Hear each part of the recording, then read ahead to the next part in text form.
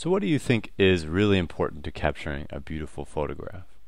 Well, angle of light is a really important concept. It's one of the concepts that once you get it, you're going to really be able to take stronger photographs. And the reason is because light is what sets the mood of your photographs. Now let's take an example here. We're going to draw a person, and this is going to be a very poorly drawn person. I'm very sorry, I'm not very talented at these kind of things. So here we've got our person, and they've got a head right here. Now there's lots of different ways to light this person. You've got maybe a really big light source. So maybe you've got like a really huge, maybe you've got the sun, one of the biggest light sources you can possibly have. So we've got the sun right here, and maybe between you and the sun are some clouds. This is creating a really huge light source. So the light is going to be bouncing all over the place, coming in from all types of different directions, and creating what's called soft light or diffuse light. Sometimes you'll hear it called diffused light.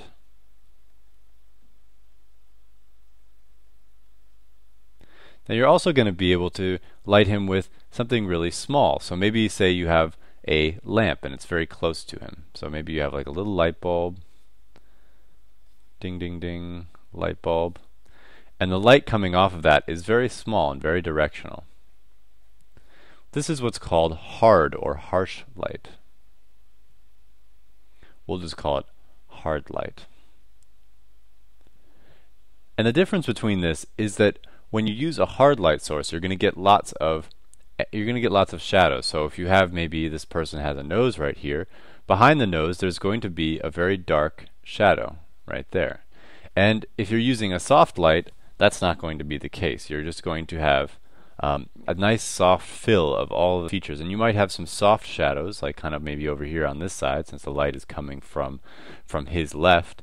But in general, your light is going to be less shadowy. It's not going to be as hard, and we'll see some examples of this in a second. Now another way of talking about light is its angle and its direction. So more than just how hard that light source is, you need to consider where the light is coming from. So you can have light that's coming from, and we're going to choose a different color here. We're going to choose a strange color for light. We're going to choose pink. So you can have light that comes from above, so it's going to be high angle. You can have light that comes from below, so low angle. You can have light that comes from the front, and that's called frontal light.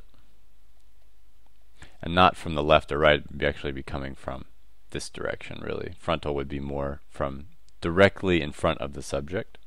You can have side lighting, which would actually be this one that I was writing over here.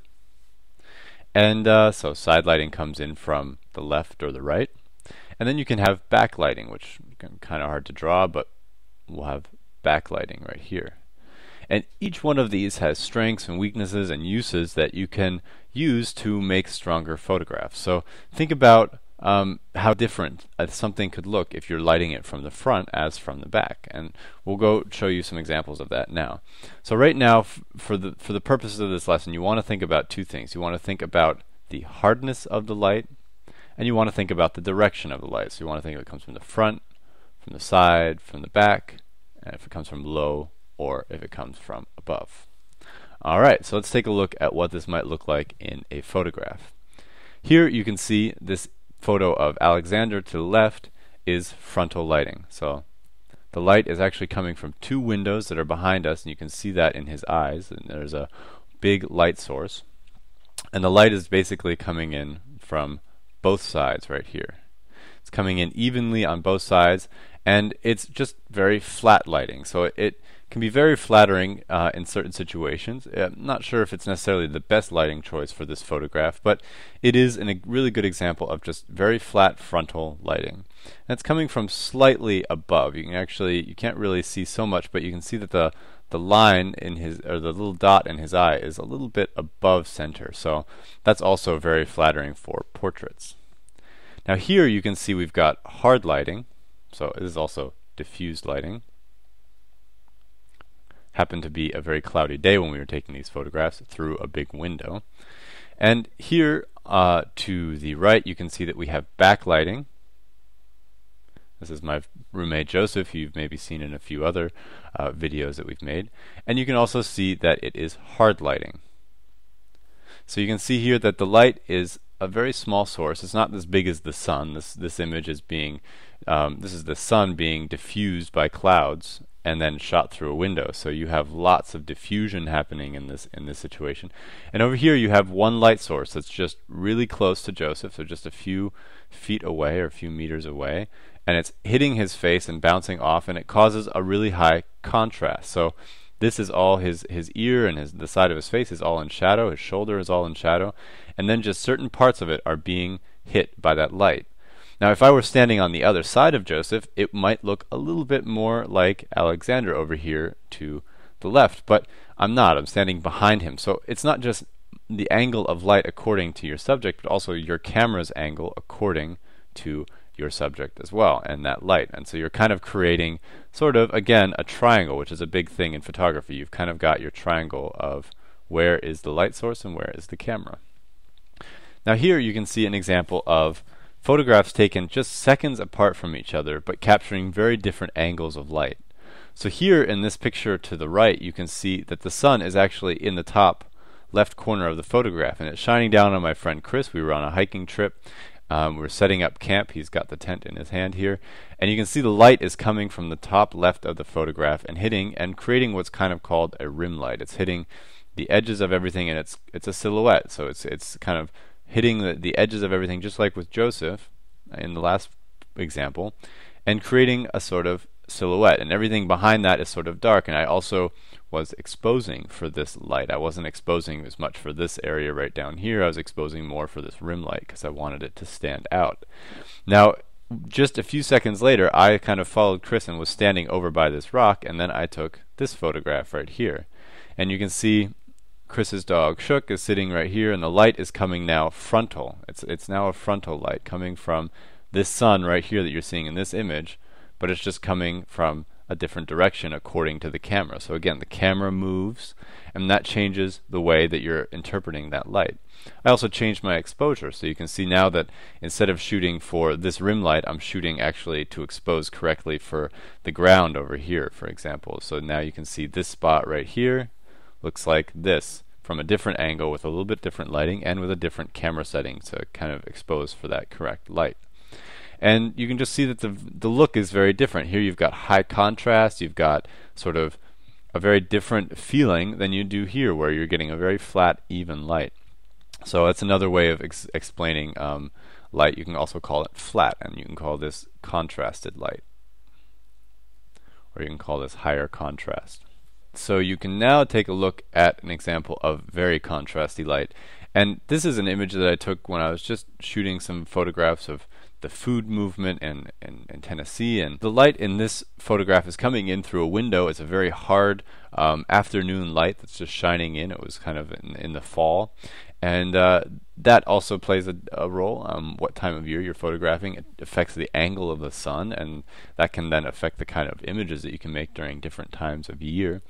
And you can just try to imagine this image if all of this was evenly lit. If everything was just flat, this photo would have no sort of point of interest. It wouldn't necessarily have as much feeling as it does with this sun kind of coming in and shining through the chair and then sort of hitting all the bread and kind of pulling all the contrast.